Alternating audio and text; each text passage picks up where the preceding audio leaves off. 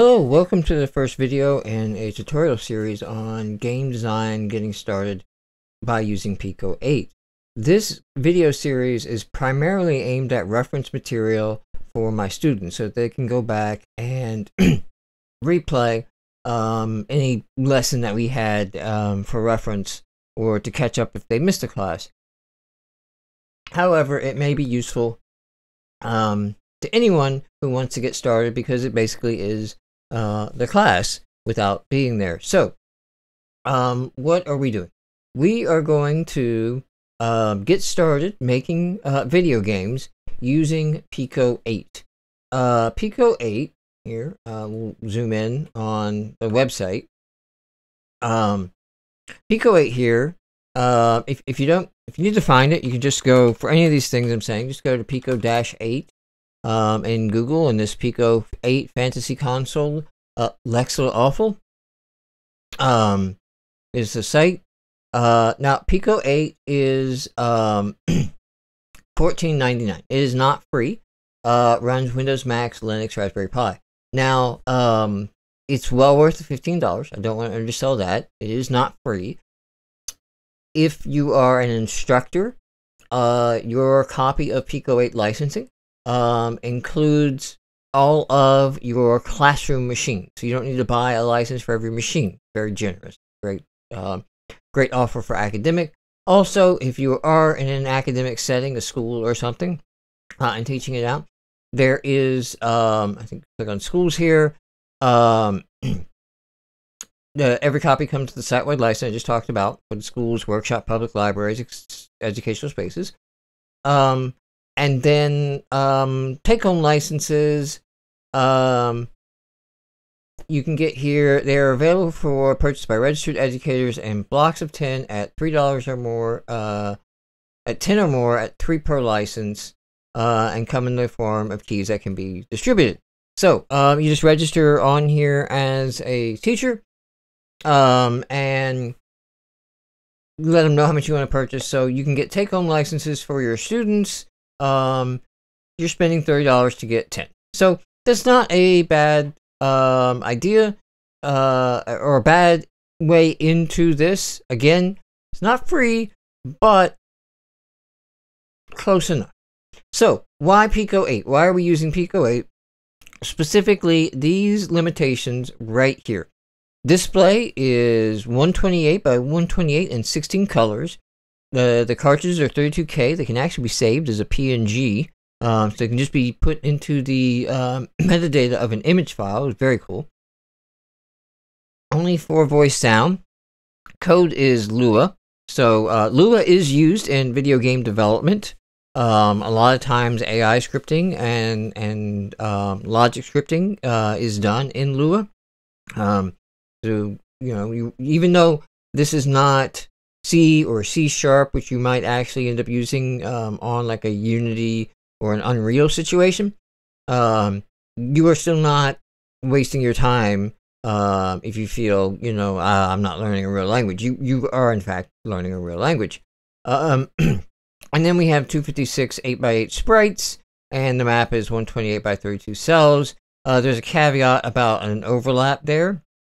But more than that, at this point, let me just get into PICO-8. By the way, you're going to see me do this a lot. So if you're on Windows, if you're doing this on Windows, and again, it runs on Windows, Mac, Linux, and Raspberry Pi.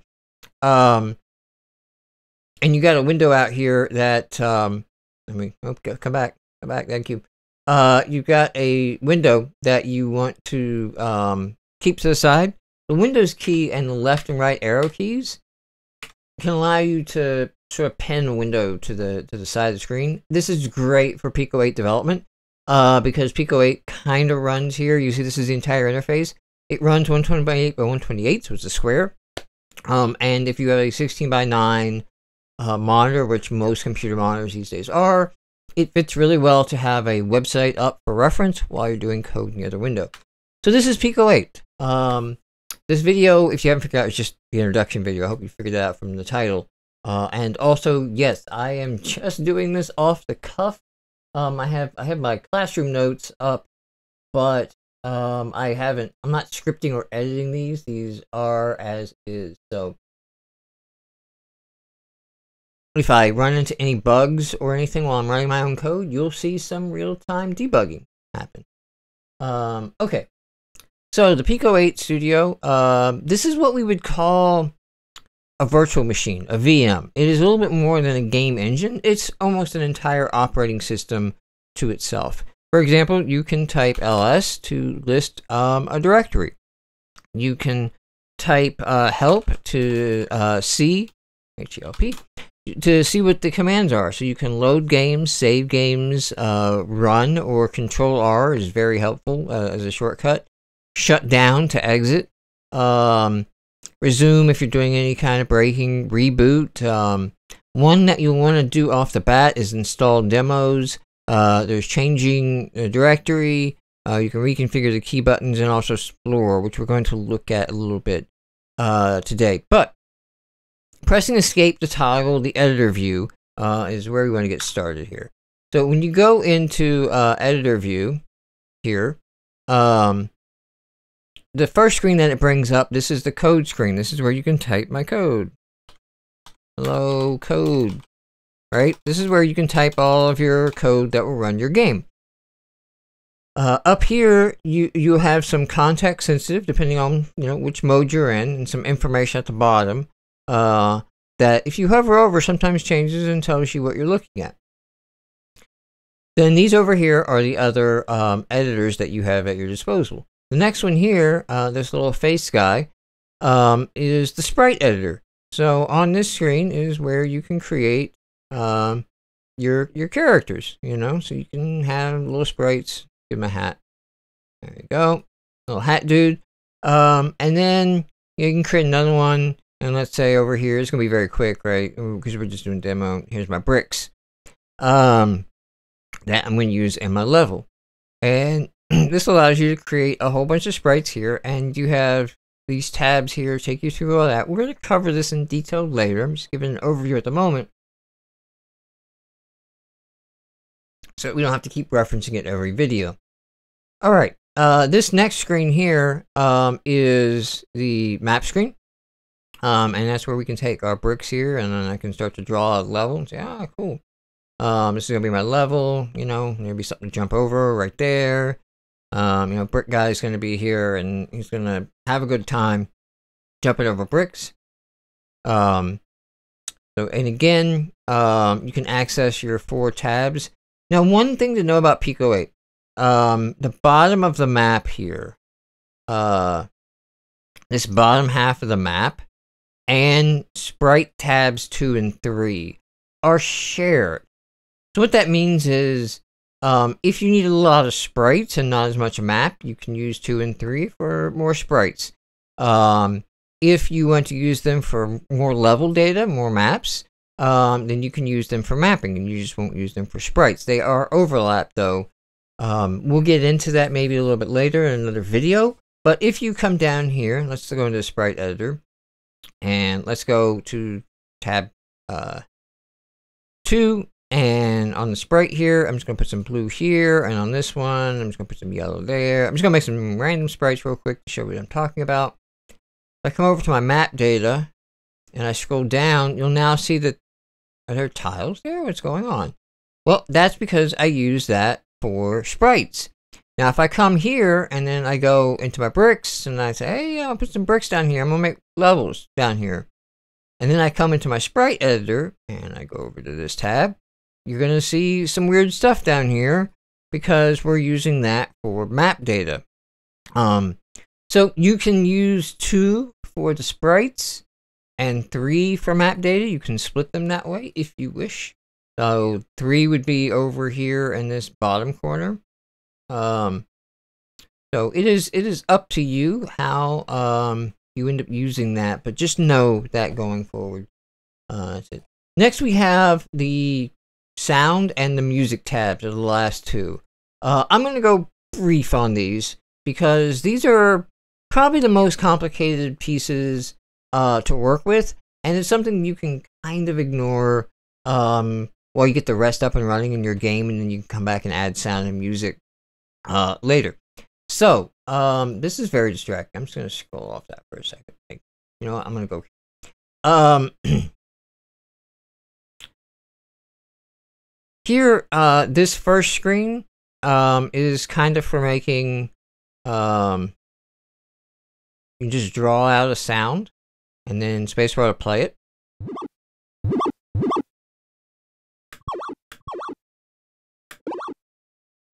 And these are for making different sound effects that you can use in your game. There's a whole bunch of different settings to the kinds of tones you're making.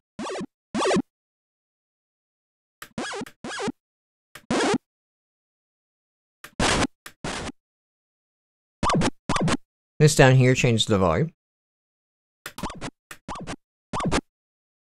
Now you can slow this down.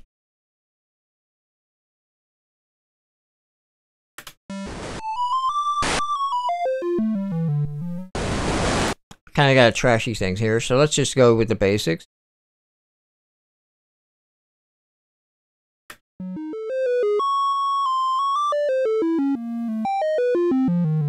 So you can also use this to make patterns, and you can use this second view here. So you got a pitch view, and then you got a note view.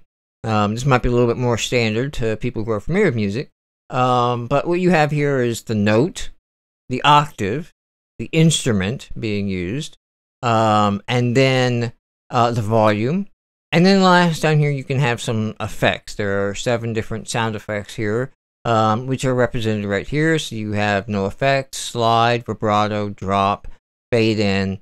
Again, I'm reading these right off the bottom here. If you just hover over these, they tell you what they are. And you can create a whole bunch of different music patterns. You can use, I'll come over to this cheat sheet. I'm going to explain this cheat sheet here in a second, but you can use your keyboard to enter some notes. So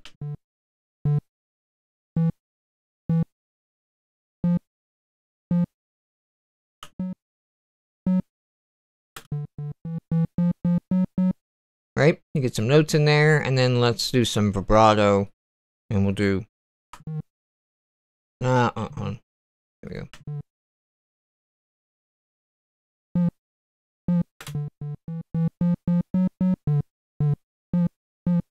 And you hear the vibrato's got a little bit of a wiggle there. Right? And then I can come make another pattern. Let's do a pattern here. And I will change my octave up, and what we'll do is do some melody-like stuff. Just rhythmic. I'm not getting fancy here.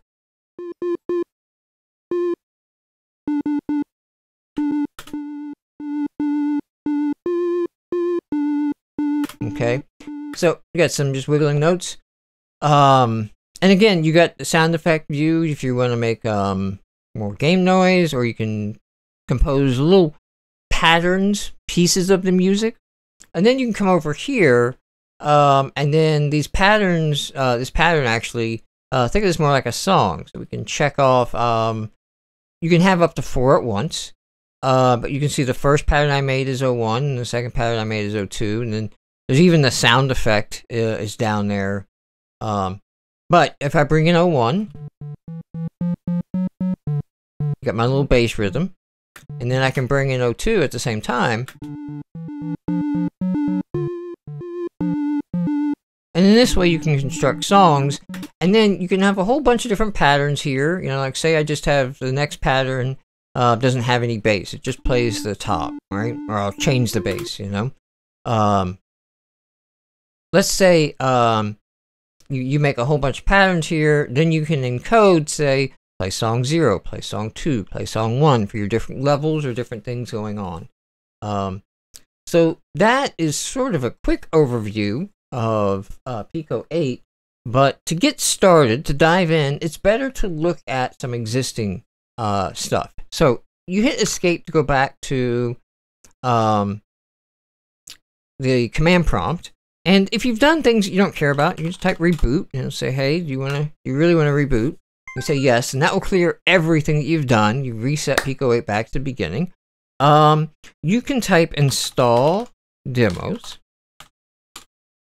and then it will install a bunch. You see, it says installing demo carts to demos. So if you hit LS, I have more than just demos here, but you can then use CD to change directory into demos. And then you can see that you have all of these demos that do different things. You have collision there and collide, everything. A first good one to take, a real game to sink into. Play with them all.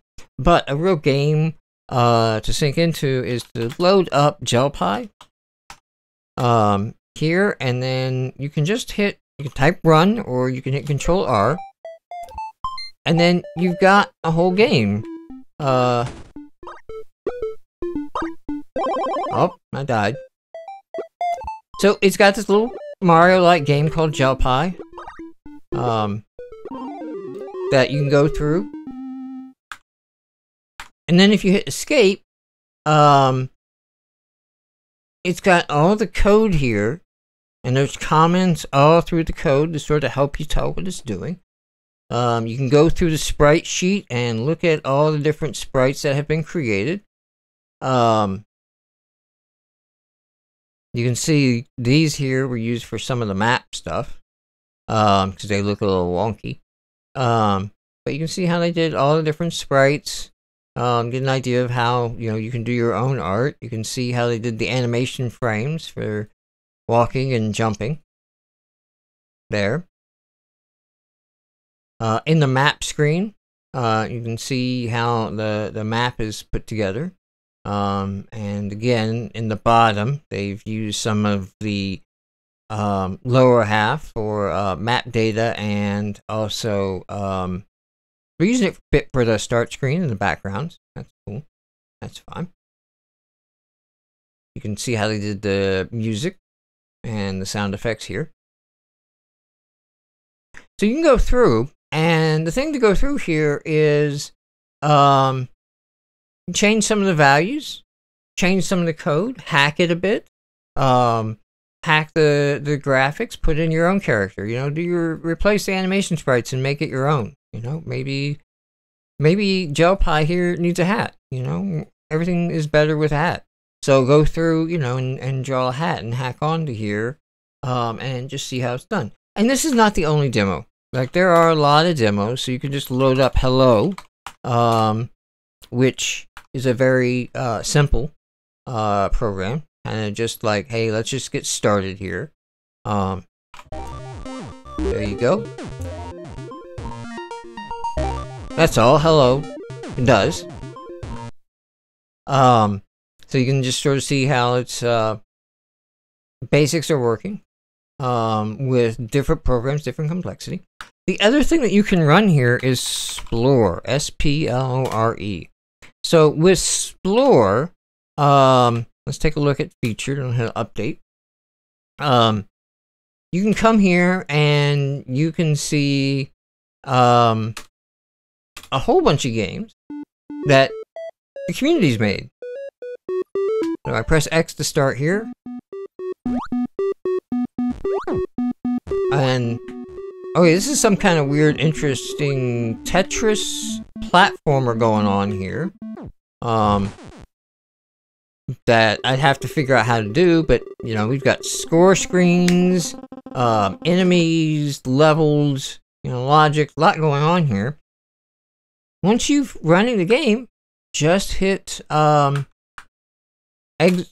reset cart, excuse me, exit Explorer, and hit escape a couple of times, and you get into the editor, and you've got the game you were just running.